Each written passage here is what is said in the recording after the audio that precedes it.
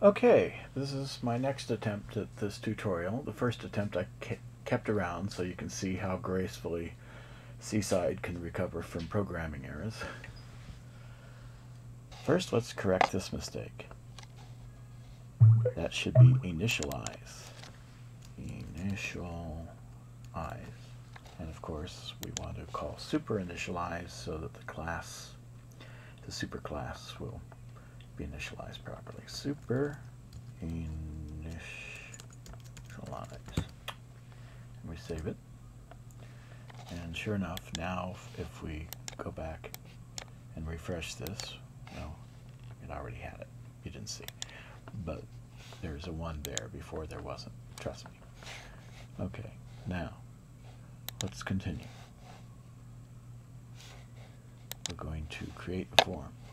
First, notice we need a handle value method. So let's create one. Handle value method, getting passed in a value. We're going to create an output variable. Colon equals value factorial. That's going to send the factorial message to the value. Factorial basically takes a number and says multiply it by itself, then by 1 minus itself, etc. So 10 factorial means 10 times 9 times 8 times 7, blah blah. It's a pretty big number. So we save it. And now when we refresh,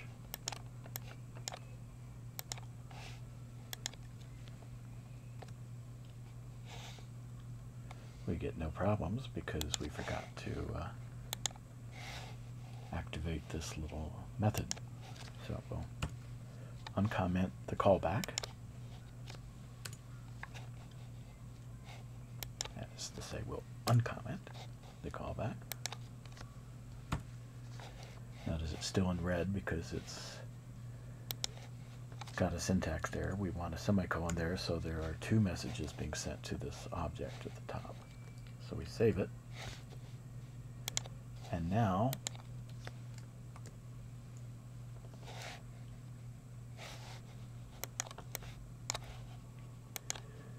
we need to refresh from the start.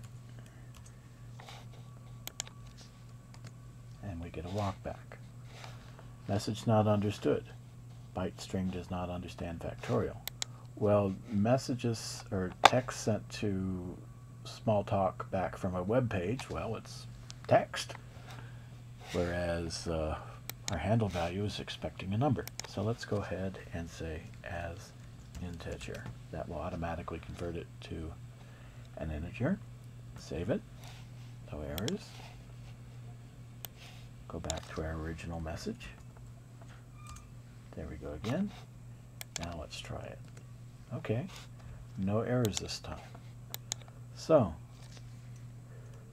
let's continue. We know that we want to show that output. Let's go back to our render form. Small wonder there's no errors. It wasn't saved. Let's try it again.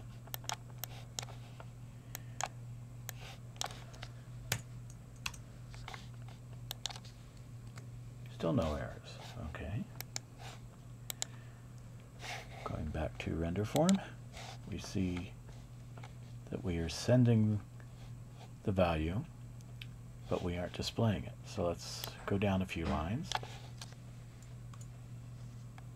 We're going to display an output value. Well, we don't have an output value yet, so let's just unknown selector, text value.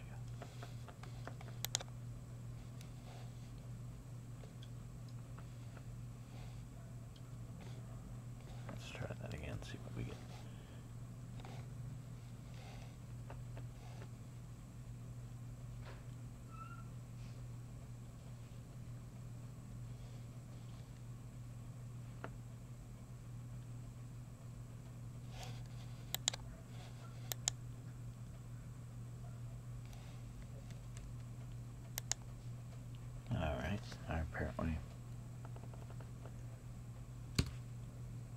put a period there. Now, I see. That's what's really going on. Let's get rid of that and get rid of that unmatched quote at the bottom. Okay. Now, let's try it.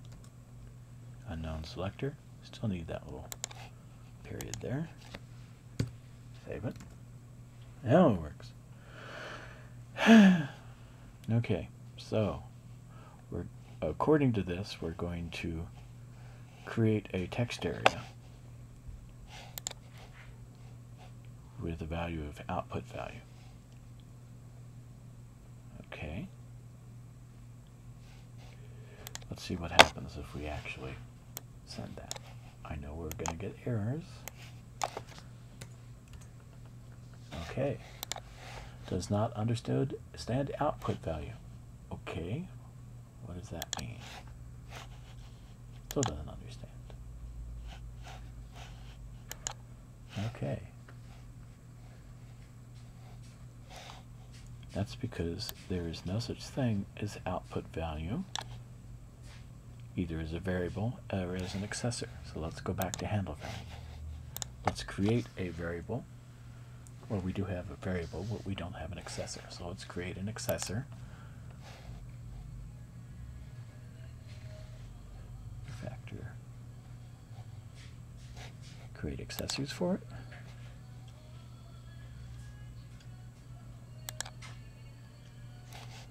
Yes. All right. Now let's refresh. Sure enough, that's there.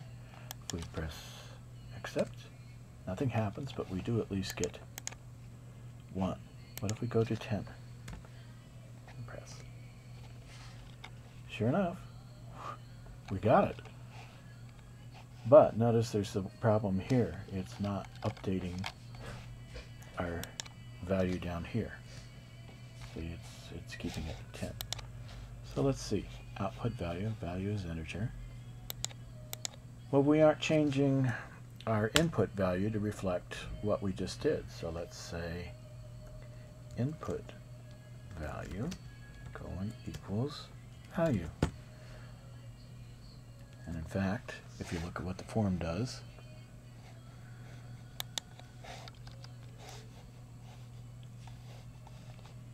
it's going to take the input value, send it back, and then display the output value. And when the screen refreshes, it's going to put input value as string, followed by factorial as the name of the button, and it's going to redisplay the input value up here. So let's see if it works this time. There's 1 factorial.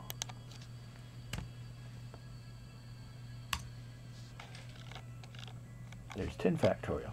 So I think we're done. Took a little while, but we created a form. And despite all the errors, our